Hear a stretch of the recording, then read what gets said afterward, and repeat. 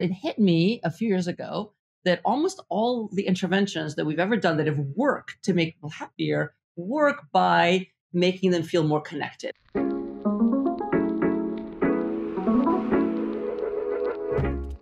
Hello and welcome to the Psychology Podcast. Today we welcome Sonja Lyubomirsky on the show. Sonja is a distinguished professor of psychology at the University of California, Riverside. Originally from Russia, she received her A.B. summa cum laude from Harvard University and her Ph.D. in social personality psychology from Stanford University. Her research has been featured in hundreds of magazines, newspapers, shows, and documentaries in North America, South America, Asia, Australia, and Europe. Dr. Lyubomirsky's best-selling books, The How of Happiness and The Myths of Happiness, have been published and translated in over 16 countries. In this episode, I talked to Sonja about happiness. Across all of her research, Dr. Lyubomirsky has found that connection is what makes people happy. So then, how do we form high-quality connections? Dr. Lyubomirsky gives us insight on how to use kindness, reciprocity, and gratitude to maintain and strengthen our relationships. We also touch on the topics of psychedelics, interpersonal chemistry, and social media. It's always fun chatting with Sonja. She's a friend, and I really admire her research in the field. She's a real pioneer in the science of happiness. So I'm excited to share her ideas with this audience today. So without further ado, I bring you Sonja Lyubomirsky. How are you doing today?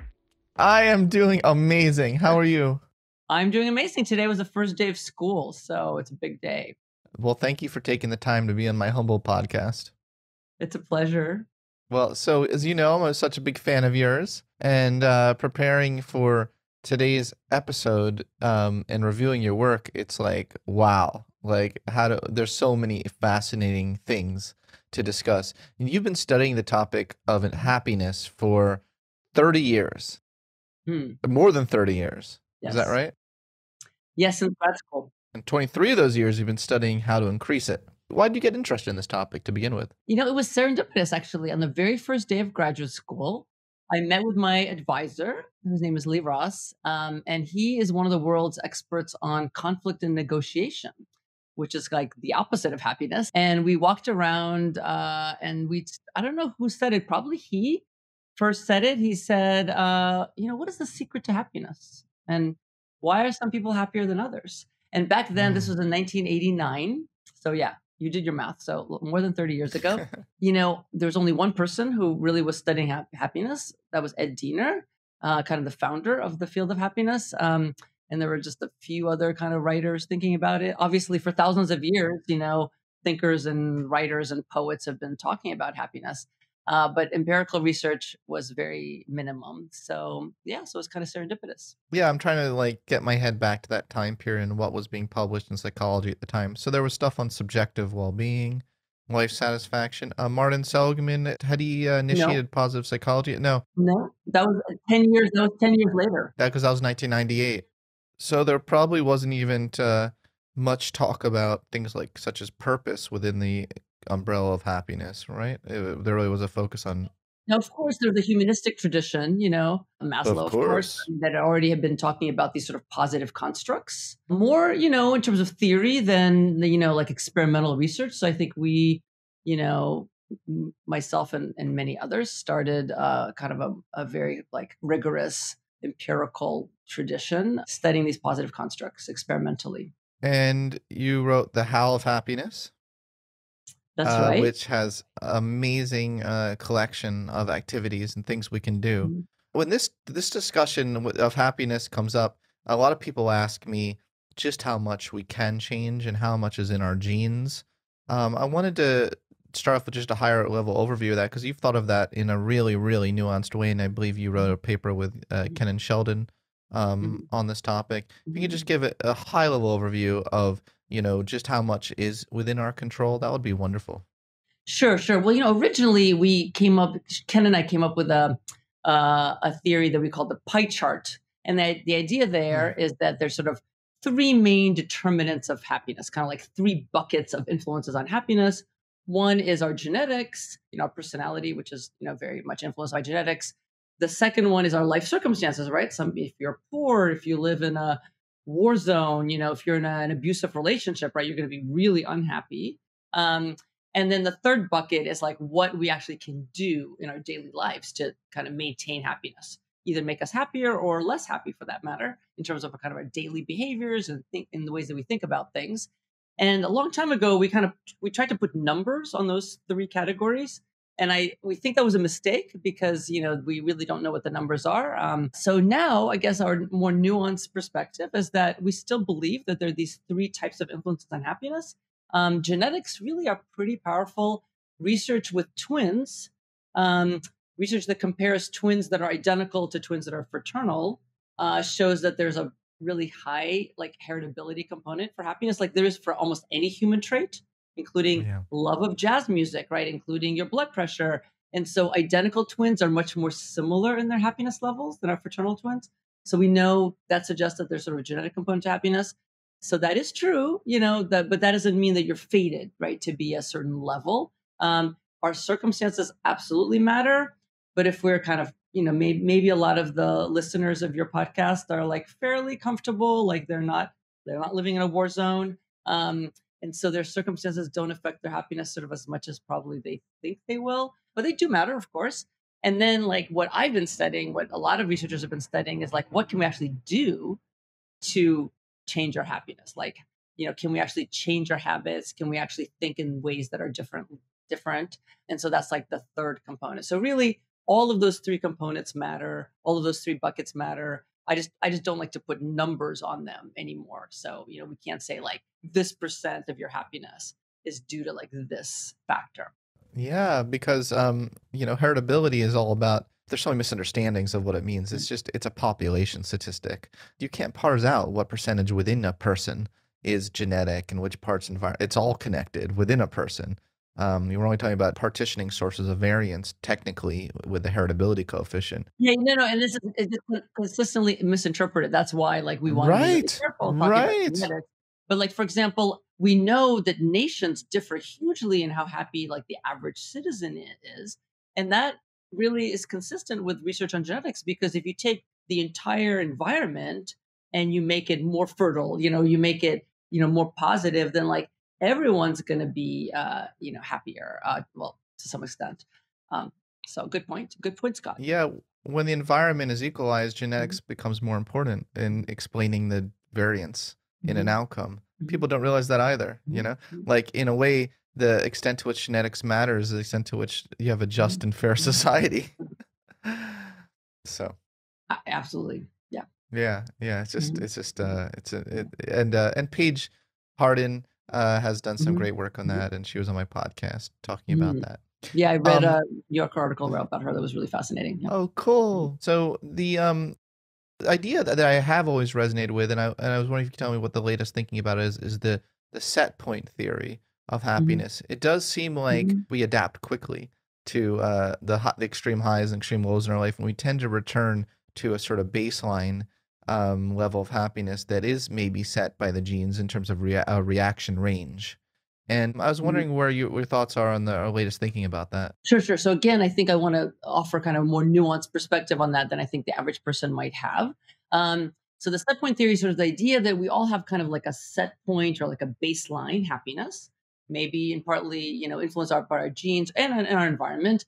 And then when things happen to us, let's say we get a raise at work, or we have a baby, or we have some kind of downturn, we lose our jobs, then our happiness kind of goes up and down, but then eventually it sort of goes back to the set. And that process of sort of going back to our baseline, kind of what comes up must come down, or what comes down must come up, is called hedonic adaptation. Now, Mm, hedonic adaptation is a pretty powerful phenomenon, right? Human beings are mm, really good at getting accustomed to changes in their lives. You can mm, argue that's evolutionarily adaptive, that we need to, be really attuned to changes in our environments, right? We have to be attuned to sort of threats or to opportunities. But then when things are kind of the same, like we get a raise at work or we buy a new house, and first we're really excited about it, but then it's sort of the same, right? Our house is kind of the same every day. Our new car, is the same every day. We sort of adapt now, but research shows that we adapt much more quickly and much more completely to positive things than to negative things, right? So positive things, like I just mentioned, like we buy a new motorcycle, we buy a new bag, we even a relationship, right? We kind of adapt to. Like research shows that people tend to adapt to marriage. On average, after 2 years, people kind of go back to their previous baseline. Now, of course, there's lots of individual differences there that are kind of hidden by the average. But with negative things like when we lose our jobs, we get divorced, we have a disability, people tend to not adapt completely to a lot of those things. They still adapt, right? So they got to go down and they kind of start coming back up, but they don't adapt completely. So our kind of quote set points, I don't really believe in set points, but those baselines could actually change. So we could sort of permanently, become like a little bit less happy, say after experiencing a disability or after unemployment, which almost surprisingly to me, unemployment on average, people don't adapt to completely. Super interesting. I think about it obviously in terms of personality psychology, and one dimension I know you've been studying recently because you've really got an interest in connection as kind of this as the overriding central theme that runs through a lot, not overriding, but just a central theme that runs through a lot of different areas of positive psychology. I'd like to double click on this introversion extroversion dimension for a second, because we might have a set point in the sense of like I don't like the idea of set point, but like a baseline on average temperament that exists. That certainly exists. Some people are grumpy. Some people are grumpy people. Some people are like, "Hey, how are you doing?" And those people are annoying. But but anyway, we're both that's on my the own happier judge. side, I think. We are, but we're not. Yeah. Hopefully, we're not annoyingly happy, Yeah. right? Hopefully There's a difference. There's a difference. That's a new construct. Annoyingly happy. There's also. I'm sorry. I'm like laughing right now. Steady, annoying happiness. Okay. Yeah, like there's a scale. We should create that scale. But anyway, what's so interesting to me is that you may be temperamentally an introvert, but your research shows that you can experimentally get people, regardless of whether they're temperamentally an introvert, extrovert, into certain situations, and it has effects that average over what your temperament is. Like you can override your temperament in terms of the benefits of connection and sociality. So I'd love to hear about your research about that because it's so fascinating. So fascinating. Exactly. So first of all, just a tiny bit of background. For years, I've been doing these interventions where we try to make people happier by experimentally kind of prompting them to engage in certain kinds of strategies or new habits, like try to be more grateful in your daily life, do acts of kindness, engage socially more with others. And it hit me a few years ago that almost all the interventions that we've ever done that have worked to make people happier work by making them feel more connected or interacting more with other people. So when you write a gratitude letter to your mom, it makes you feel more connected to your mom, right? When you do acts of kindness, it makes you feel more connected to the world in general or to the people that you're helping. And so, but one of my favorite studies, so I think connection is really the key to happiness. So it sounds like such a cliche, right? But it took me like 20 years to get to the point where I'm like realizing connection is the key to happiness. So one of my favorite studies I did with my former student, Seth Margolis, where we asked people for 1 week to act more extroverted, and then the sort of try to be more extroverted than you usually are. And then the second week, try to be more introverted than you usually are. We didn't actually use those terms because they have sort of connotations, or vice versa. And people got a lot happier during the week that they acted extroverted. They got less happier when they acted introverted. And it didn't matter whether they were originally kind of high or low on extroversion or introversion, which really surprised us. Like, we thought, Susan Cain has this lovely book called Quiet. I'm sure your listeners know about it. And she argues that it's exhausting for an introvert to act extroverted. Now, in our study, we didn't make them act extroverted all the time. They could sort of choose when. And so maybe in a week was not that long. Now, there's another study that did something very similar coming out of Melbourne. They did find that introverts didn't benefit. They still benefited from the intervention to act more social. They didn't benefit as much. And also they showed bigger decreases in feelings of authenticity, which does make sense, right? They felt kind of less authentic. So there's some work now, very, very new, trying to figure out like what happens when you act kind of counter dispositionally, right? Like you act kind of against your personality. You might feel less authentic. I would argue you feel less authentic at first, but then over time it becomes a little bit more natural. Just like anything, when you try on a new identity or role, you first, like when I became a professor, right? I felt really inauthentic. I felt like an imposter. But then over time, I just kind of got used to it. Yes. Jessie Sun is doing wonderful research along those lines. Well, she did the Melbourne study. Mhm. I know, homegirl. I know. That's why I want to give her credit. Yeah. I want to give her Yeah. credit. And I wrote about that article, about her research in Scientific American, if people want to read that article. But so there's some nuances here, and I do think it's also interesting. There was a study that came out showing that if you give extroverts too much socializing, they get tired too. They're not superhuman. They're not like like both introverts and extroverts get exhausted with too much socializing, but their thresholds differ. Exactly. Exactly. I want to make another point is that we have another paper that was looking at sort of why is it lots of research shows that extroverts are happier than introverts, which by the way, that doesn't make me happy to know that finding because I do agree with Susan Cain that like there's a lot of benefits to being introverted in our society and others, but they are happier. But it turns out that it's really like the energy component of extroversion. Extroversion has three components: assertiveness, sociability, which is what most people think extroversion is, but also energy level. They're sort of more energized. And so it's really the Enthusiastic. energy Yeah. component that's related to happiness of extroversion. Yeah. In the Big Ten model, Colin DeYoung calls that enthusiasm. They Yeah, label that high enthusiasm. arousal emotion. Yeah. High positive emotion, really.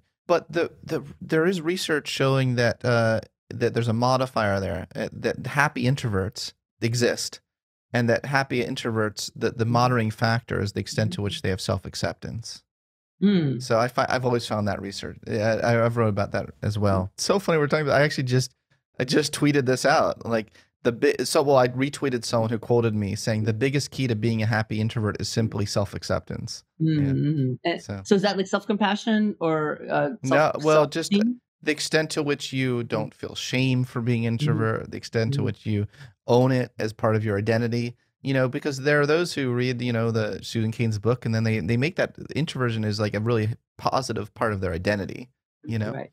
And there are cultural differences, of course, because in other cultures, it's much more Yeah. desirable to be introverted. Mhm. But yeah, this research you've conducted on this is so interesting, and it does show the power of social connections. Now, social connection is not necessarily the same thing as what energizes extroverts, which is social novelty. So, social connection part can come within the agreeableness domain.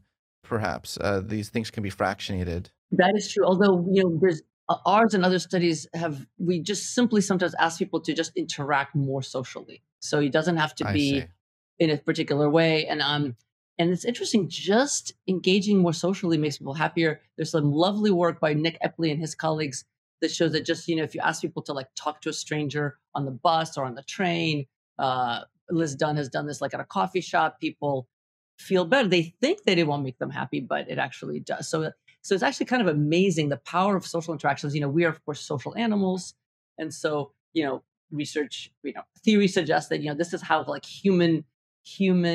I'm totally blanking. Homo sapiens. Yeah, yeah. Homo sapiens. What are we called? What are we called? Yeah. Survived like relative to other like Homo habilis. What happened to them? Because we're social, right? We're social creatures, so it's not surprising that being social would be associated with happiness and flourishing. It makes sense. It makes sense. The trauma, loss, and uncertainty of our world have led many of us to ask life's biggest questions, such as who are we? What is our highest purpose? And how do we not only live through, but thrive in the wake of tragedy, division, and challenges to our fundamental way of living? To help us all address these questions, process what this unique time in human history has meant for us personally and collectively, and emerge whole, I've collaborated with my colleague and dear friend, Dr. Jordan Feingold, MD, to bring you our forthcoming book. It's called Choose Growth, a workbook for transcending trauma, fear, and self-doubt.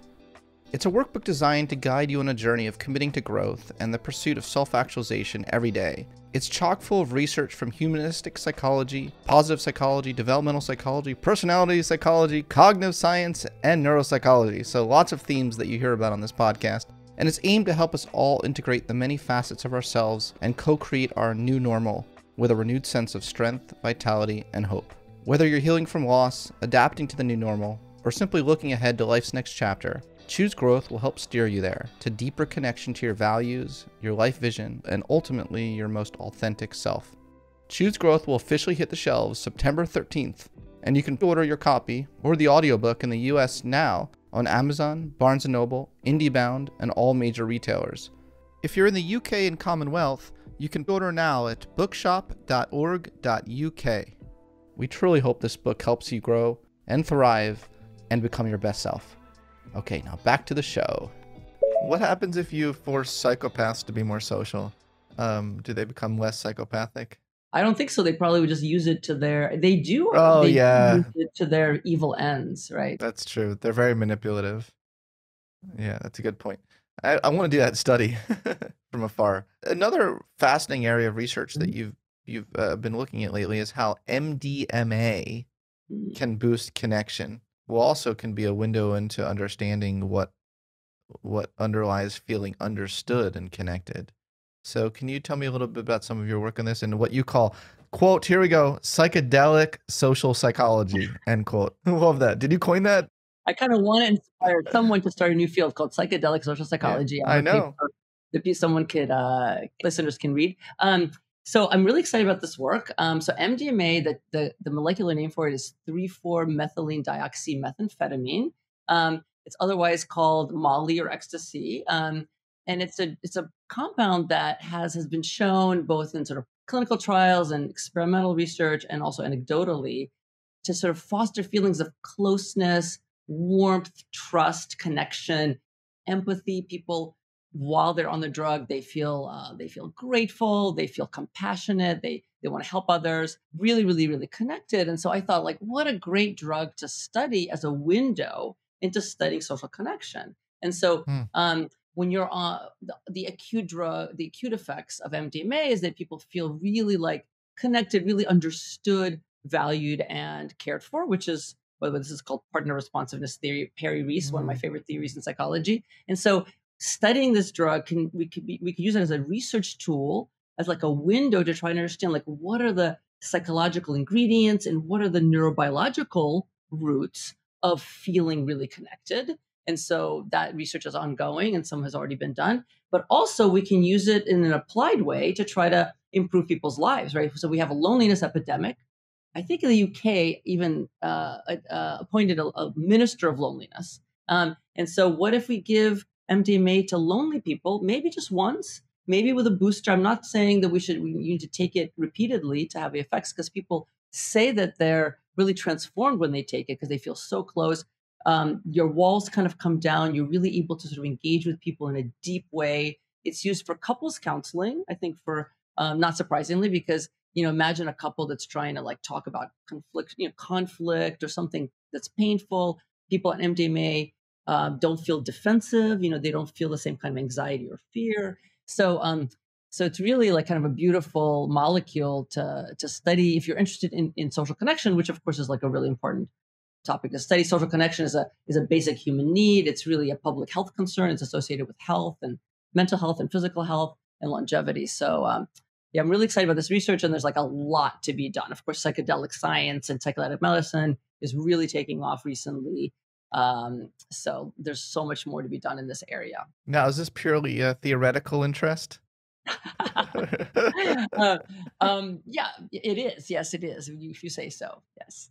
Okay, if I say so. In the abstract, it says, finally, I discuss further questions whether using MDMA for enhancing connection can backfire. And so I thought that's interesting part of this paper as well.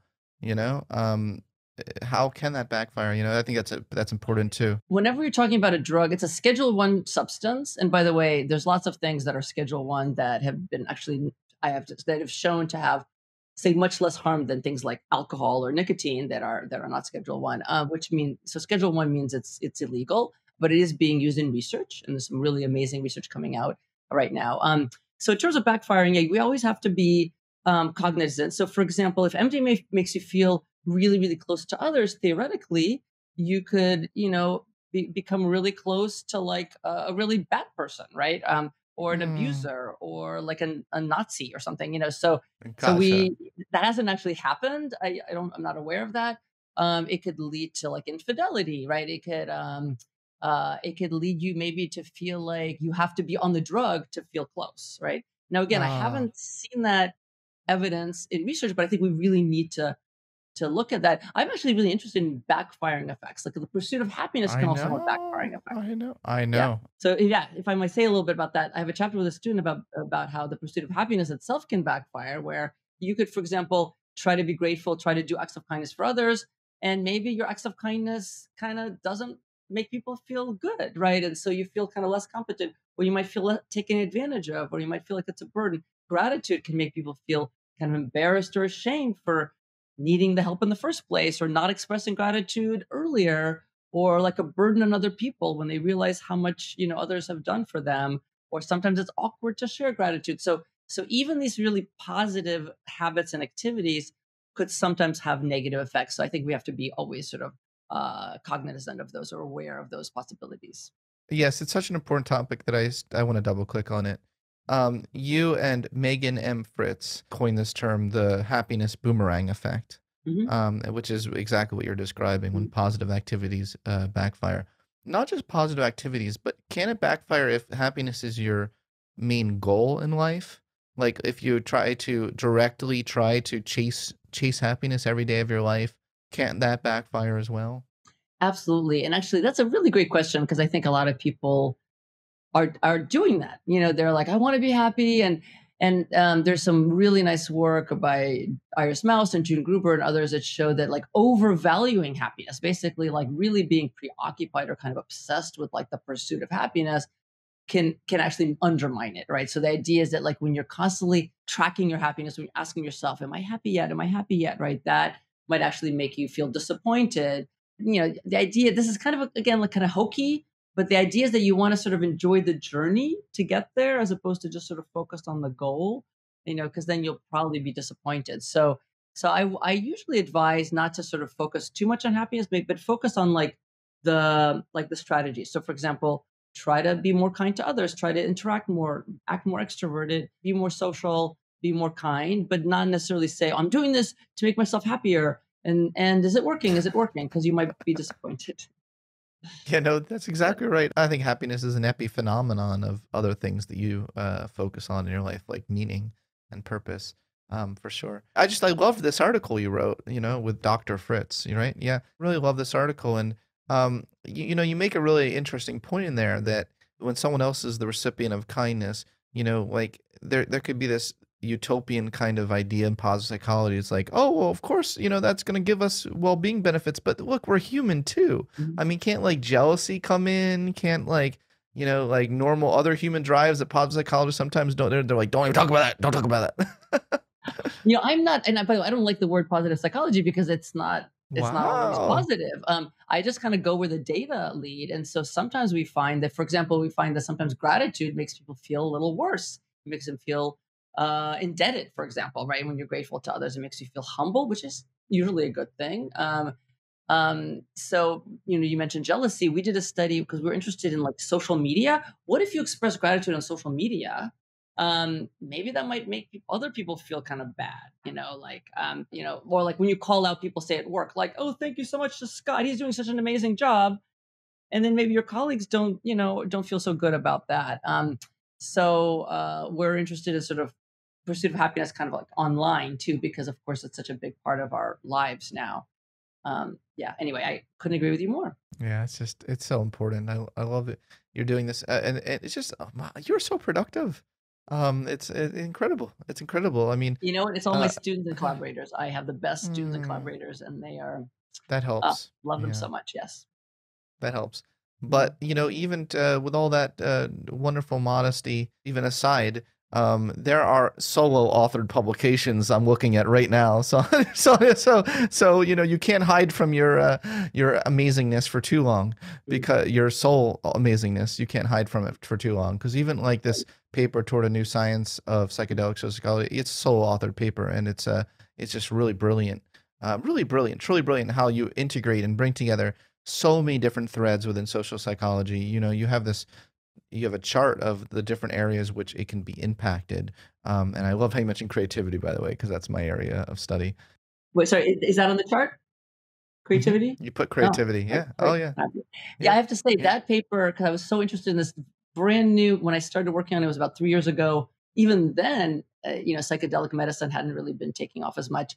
But I actually ended up sending it to like 25 colleagues, because I thought maybe a few of them would give me feedback, and like 24 of them, and I'm not going to call out the one person who didn't give feedback, but 24 of them gave me extensive, detailed feedback. Was actually beautiful. And then I really worked hard to try to incorporate other people's ideas into that. So it took a village to write that paper. I appreciate that. I do appreciate that. Well, you have a lot of projects going on in your lab right now, Mhm. right? A lot of things happening, and I just wanted to go through and discuss some of them. One is what makes for good listening, and I know it's in the very early stages of research, but it's a very important topic, one near and dear to my heart, and the principles of Carl Rogers, unconditional positive regard, active listening. A lot of that is stuff that really inspired me in his writings, and I was wondering what modern day science, what you're finding so far. Mhm. So this is a really brand new project. We're also looking at conversations, right? Like what makes for great conversations. Because if the key to happiness is connection, and how do we connect? By talking to each other, basically. Mostly it involves talking. I mean, sometimes there's no talking, but there's, yeah, mostly. So I'm working with this really amazing researcher from Israel, whose name is Guy Itzchakov. And I was actually just messaging with him just now. And he's an expert on listening, so he's teaching us a Mm. lot about listening, and he studies what's called high quality listening. And I have lots of ideas that I want to test, that we want to test, but sort of this idea that some of it, of course, is sort of maybe might sound obvious, like the kind of nonverbal gestures and expressions, eye contact, that you need to show that you really are truly listening, the kinds of questions that you're asking. My own pet peeve, I mean, you're a podcast host, so you're used to asking people questions. A lot of people True. don't ask questions, or they don't ask detailed questions that show that you're Mm, really listening, that you're really getting it, and that you want to know more, right? And again, getting to partners, right? That you really you that makes people feel understood, right? So listening, the kind of listening that makes people feel really understood and valued and cared for, is the kind of listening that improves relationships. no, it's good to know that how the framework and and the way that you and your colleagues are looking at that issue is going to be so important. I was thinking about Carl Rogers' notion of active listening, which is asking good questions, and well, that's what makes a good coach as well. Is powerful, asking very powerful questions, and Yeah, so listening is so important, right? For like doctor-patient relationships, right? Therapist, client relationships, student-teacher relationships, romantic relationships, friendships, right? It's just so important. So I'm really excited about this sort of new line that we're sort of jumping into. Yeah. I'm excited that you're looking Mhm. into that. Mhm. I saw a very interesting study the other day that tried to quantify what the optimal amount of talking is for a conversation for the other partner to perceive you as a good conversation partner. And I actually found, and the researchers actually found that people tend to underestimate how much talking they should actually Mhm. do in a conversation. That Mhm. people who talk more than they think they should are actually perceived as more confident, and actually the other person enjoys the conversation more. So that's kind of the interesting other side of the coin. You know, listening is important, but maybe too much. Again, it goes back to your backfire effect. Yeah. Backfire effect. Yeah. Too much listening can Yeah. be like, geez, do you have anything to say yourself? Right. Right. It has to be reciprocal. And there's this paradigm called fast friends, where it's used in research. It's also used sort of in applied context, where people kind of ask each other a series of increasingly personal questions. But because self disclosure is really important too, right? Because if you're self disclosing, you're really showing a part of yourself.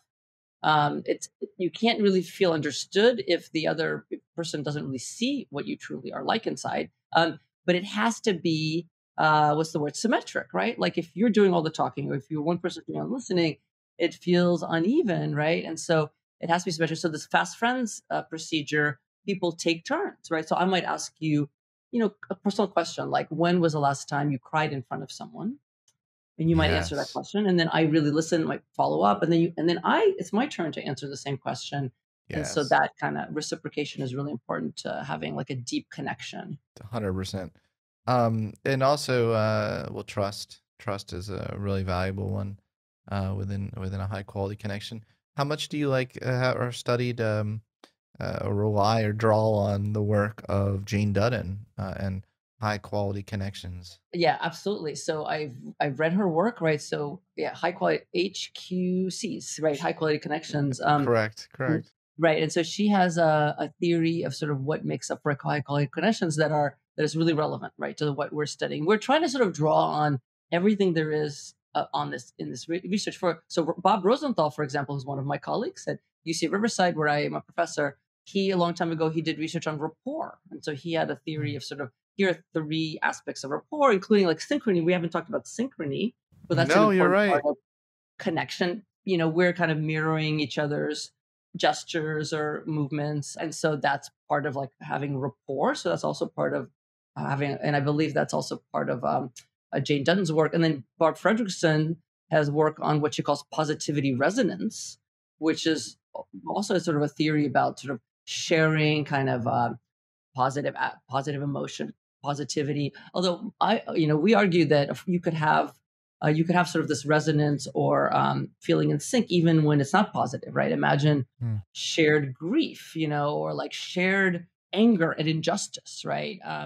So you could have sort of negative, I don't know what to call it exactly, negative resonance. But anyway, yeah, so like really, I think it's really important to sort of stand on the shoulders of giants and see like what they have written, and then kind of try to extend beyond what they have done. And again, my MO is to do experimental research. So we try to sort of test things that maybe have been shown like naturalistically happen in real life, and then we try to bring them in and sort of manipulate them to see if you get people to sort of listen in this way, or if you get people to interact in this way, will they become happier? I love it. Also relates to Sarah Aljo's work, positive interpersonal processes.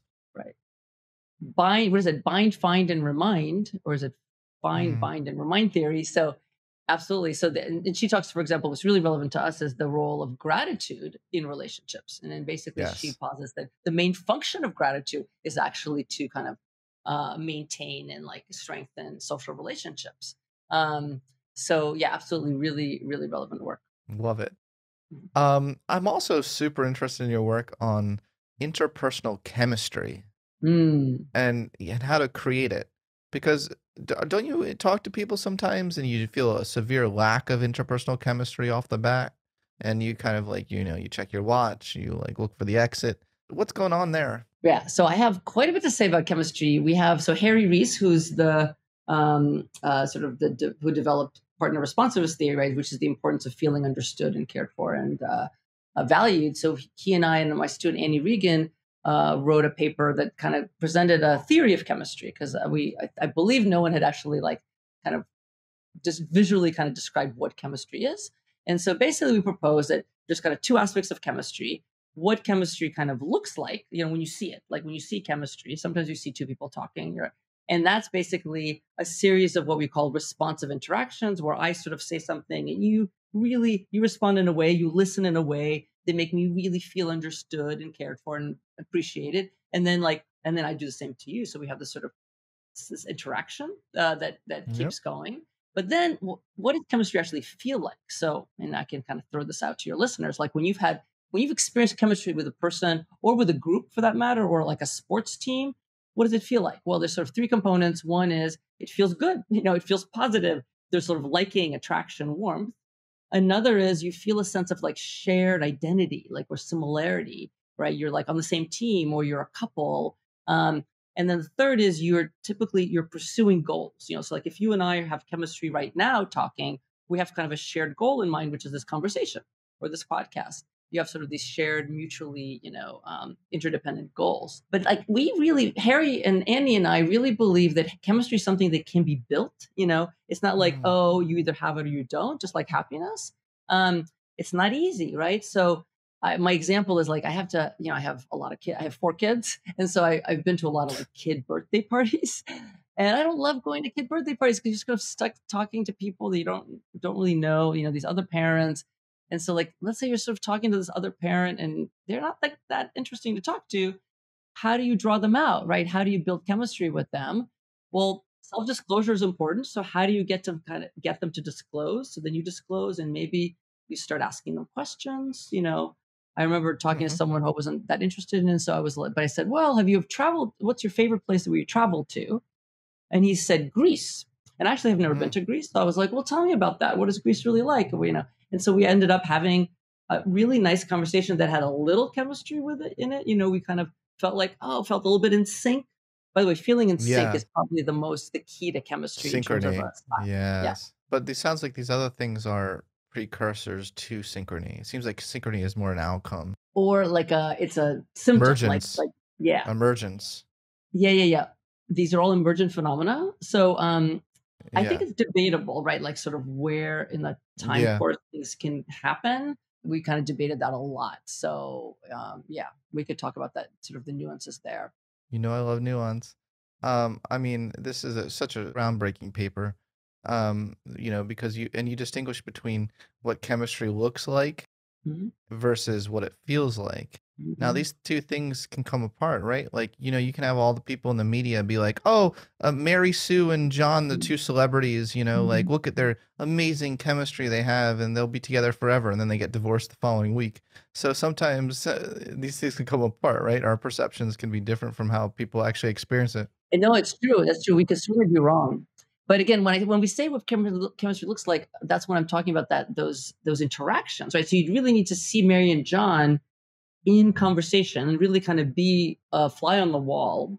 So not just kind of them like taking photos together, but like really see like when they're having that conversation, are they kind of like throwing the ball back and forth in a way that makes them feel like they're feeling understood and appreciated. They really are in sync with each other. So but I agree, sometimes we could just be wrong. We can be. We Yeah. can be. Okay, can we be wrong too, like in terms of our own perception? Like it's like what if I'm like, "Oh wow, Sonia, I think we're having such amazing chemistry right now." And you're like, "Scott, nah. Yeah. Nah." It's actually a question that we even maybe have it somewhere in the paper we considered. Can chemistry be one-sided, right? Like you That's feel what this I'm amazing. saying. Yeah, exactly. That's what I asked. And can I exactly? I know that's why I brought it up. So but we don't really know. Like I think it's debatable. Like, is it really chemistry when only one person feels it? But I think we kind of settled on like maybe yes. Like if you really feel you have all the sort of symptoms of chemistry, you're feeling the chemistry, and I'm not feeling it, or vice versa. You're not feeling it? I, I'm feeling. I was just joking. I'm feeling amazing chemistry right now. Actually, I think, Okay. and if I might compliment you, Scott, I think your superpower is that you make people feel like at ease. You're very easy to talk to. And actually, that's one like channel into chemistry, Mhm. right? People who are kind of awkward and they don't say much and Yeah. they sort of pause and they kind of look at you. It's harder to develop chemistry with them, and you have an Thank you. ease. Thank you. I really appreciate that. Well, people should know, that we were friends in real life. We're friends in real life. Yeah, we are friends in real life. People might not know that. So I know. this is not as awkward as it Full sounded. disclosure, we're friends in real life. Although new friends. Okay, so what is this idea of that you can count too many blessings? I find that research fascinating. I saw you actually at a NIPA conference talk about that research Mm, like 6 years ago, and it fascinated me ever since. and we still don't have all the data. Okay, fair enough. Can you count too many blessings? Okay, so there's a phenomenon in social psychology called the effort as information heuristic. Okay, effort as information heuristic. And the classic study was done by Norbert Schwartz at USC, and they asked people. I think I don't remember the numbers. It was something like list like 5 assertive behaviors that you have done recently, like assertive behaviors, or list like 15 assertive behaviors. So the more behaviors people are forced to list, the less assertive they think they are, because it's harder for them to think of 15 assertive behaviors. Or you ask college Huh. students at the end of a class, list like 12 things you liked about your professor, or list 3 things you liked about the professor. The people who list or asked to list 12 things actually don't like the professor as much overall because it's hard for them Huh. to think of 12 things. So could that be true for counting blessings, right? If I ask you to think of like 20 things that are good in your life right now, and maybe you have some trouble coming up with 20 things, you might conclude that your life is not as fortunate as you thought it was. And also it could just be kind of a burden. So we did a study where we asked people to count 2 blessings, 4 blessings, or 8 or 16 or 32 blessings, and sort of measured their affect. And we found that the what do you think was the Goldilocks kind of number of blessings? 2, 4, 8, 16, or 32? I was gonna say 8. I thought it'd be 4, Mm, but eight is actually the right answer. it Uh, felt it intuitively felt right to me. But we are trying to replicate that study. We haven't been able to replicate it. So, just full Mm, disclosure, we'll see what happens if that's a real effect or not. it's such a valuable nuance within the field that says like, count your blessings. It's like, Yeah. Another nuance in the field. Again, my student Annie did a study for her master's thesis where she compared what's sort of more happiness promoting for gratitude, writing a gratitude letter or gratitude list, right? Counting your blessings. And it turns out that letters or kind of essays are more happiness inducing than lists. And I think it's not that surprising when you're writing like a whole essay. It's more meaningful, it's more rich, right? You could talk about oh, my mom has done all these things for me. If it's just a list, it's sort of not as it's a little bit more trivial. that makes a lot of sense. That makes a lot of sense. Yeah. I know a topic you could go on all day about is the use of smartphones and social media, and how it's making us maybe unhappy in some ways. Can you talk about the research you found on the association between these things? Yeah, I'm going to try to. Yeah, and I'm going to try to be sort of brief. So another former student, Lisa Walsh, this is sort of her wheelhouse, and she did a dissertation. So there's lots of research on this. Jean Twenge published a lot of research Yeah. showing that smartphone use or technology. Yeah, I would say social digital media use is associated with lower well-being, more suicidality, more depression, especially in girls, and really maybe only in girls. Boys tend to play video games that are more social. Anything that's sort of more social tends to be happiness inducing or at least not reducing. So especially in girls and especially in teen and tween girls, that's where you kind of see the negative correlations. Other researchers show or try to argue that the correlations are really tiny.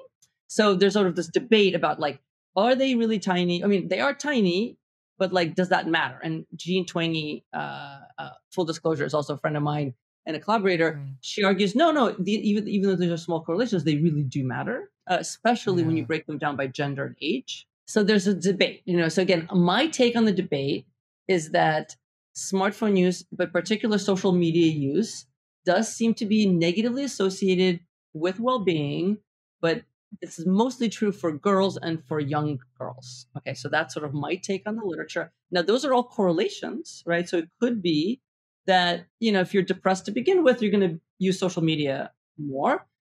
Mixed evidence on that. So really, we need to do experimental research. So there's some studies on this. So Lisa did for her dissertation a big experiment where she asked people for a week or about 8 days to give up their Mm. smartphone use as much as possible or their social media use. So it's actually kind of brilliant dissertation. She had 4 groups.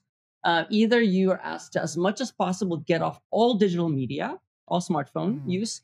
Now, of course, if you have to absolutely do something for work or, or check Facebook because there's an event happening and you want to know where it is, that's okay. So one condition, they're giving up as much as possible their digital media use. Another condition, they're just only giving up social media use.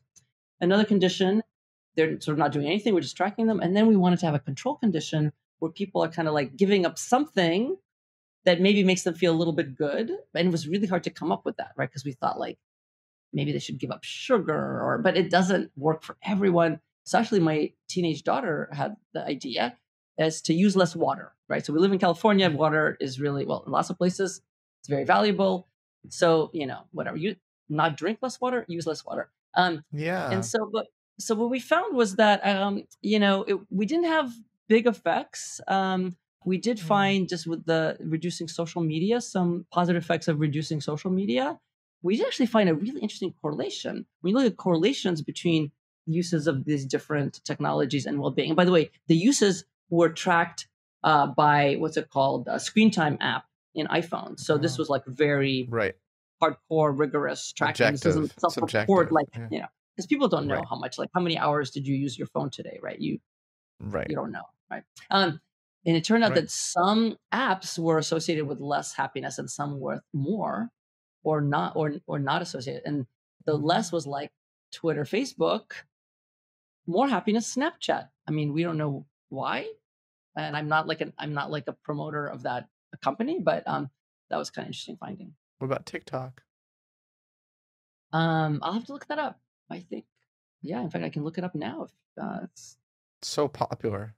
yeah, I So know it's TikTok is maybe the most popular. Um, What about Instagram versus Twitter? I think both of them were negatively associated with happiness. Yeah, because I see that with Twitter, but I feel like Yeah. Instagram's happy. I feel like people on Instagram are happier, like just in terms of the way they write and talk to each other. That's all. Yeah. Yeah, we didn't find that in terms of their own happiness, but maybe like positivity. If you code, is that what you're saying? Kind of, if you code positivity in people's posts. I don't know what I'm saying. It just seems like Instagram. What I'm saying is, it seems like, from my experience, that people are happier on Instagram. People are grumpier on Twitter. There's lots more heart emoticons on Instagram. Yeah. Okay, so the positive relations with happiness are gaming apps, right? So because again, they're more social. News Real app, connections. actually, yeah. Camera app is positive associated with happiness. That makes sense because you're kind of taking photos, and Snapchat is positive associated with happiness. Negative associations that are actually significant are, let's see, dating apps, Tinder, Twitter, Safari, Mail, Facebook, Blackboard. That's funny. WeChat. Blackboard is the one that college students use. So I guess they're Yeah, that makes sense. But not Instagram. Let's see where Instagram is. I think Instagram is just not significantly related to. Oh yeah, here it is. Instagram, negative, but not. It's basically zero. And TikTok is also the same as Instagram. It's basically zero correlation with happiness. So interesting. And as you said, it really probably matters when you break it down to the demographics even more, by age and gender and other demographics. Right. Our participants in this study were all what are called iGen or Gen Z, because that's the population we're kind of more worried about. But yeah, we'd love to do something with like across lots of age groups. Yeah, it'd be really important research. Really important. The last question I wanted to ask you is this connection between mind and body. I know you've done some physiological and hormone markers and various things. How can acts of kindness boost our immune profile, and then how have you investigated that? Yeah, I'm super excited about this work. So this is work with my students and former students. Thank you. And actually a former grad school buddy and friend named Steve Cole, who is a social psychologist who retrained as an immunologist. He's at UCLA. And so he does what are called genomic analyses, looking at RNA gene expression. So we've now have two different studies, because we replicated the first, where we ask people, again, it's an experiment. We ask people to do acts of kindness for others. So we have one group do acts of kindness for others, another group do acts of kindness for yourself, which I think is a great comparison condition, because it makes you feel good in the moment to kind of treat yourself to like a massage or a candy bar or something, or nap. And then we also have sort of a group that sort of tracks their activities. So they're kind of trying to organize their time, but it's kind of fairly neutral. And what we find is that only the group that does acts of kindness for others is over a period of 4 weeks. We collect their blood spots, their blood before and after the intervention. Only that group shows changes in their RNA gene expression that are associated with a healthier immune profile. So they show less pro-inflammatory gene expression. So think inflammation. More inflammation is bad. So we have less pro-inflammatory gene expression. We have some indication in the second study of we're not sure about, of more antiviral gene expression. So really, really cool. Wow. So again, doing acts of kindness for others leads people to show in their blood sort of downregulation of pro-inflammatory genes. So we're super excited about that. I am super duper excited about that. We need to get the word out there, in this environment of lots of divisiveness, and that kindness matters. So helping others not only makes you happy, but it might even prevent you from catching viruses or getting sick. But we don't know that because this is just a marker, right? So we actually are not looking at kind of quote real health. Thank you for that nerdy caveat, Sonja. It is amazing to have you finally on the Psychology Podcast. Why haven't you asked me to be on it before? I know. Well, I have, but I have. I have. You're a busy human. Yeah. You're a busy human. But honored to call you a friend. And yeah, I'm so enamored by your career, and you are legitimately a legend. in the field of psychology. You're a legend.